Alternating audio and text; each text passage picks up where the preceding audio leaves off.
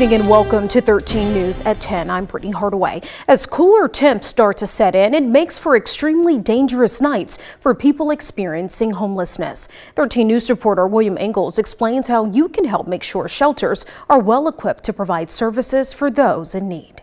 We won't be seeing weather like this for at least the next 10 days, but this time of year can be even more dangerous to people on the streets. Because as it gets colder, people are usually more prepared and the warming centers open up. Now we're in this really weird place where we don't have warming centers opened up, people aren't prepared, and the weather is wet. So it's a recipe for disaster. Warming centers are closed for now, but local shelters like the Rockford Rescue Mission and community advocates like Miss Carly's are open and ready to serve, but they need your help with supplies. Socks, hats, gloves, scarves, everything like that isn't necessarily needed in the summertime. We're starting to, get an inventory of that and get that ready to be handed out to individuals as they need it, because anybody can come to the mission and ask for a hat or a pair of gloves. Owner and operator of Miss Carly's, Carly Rice, says there's an added emphasis to keep people dry, as rain will be a major factor the next few weeks. I mean, even shoes, like you or I, we could change our shoes when they get wet. These people don't have closets,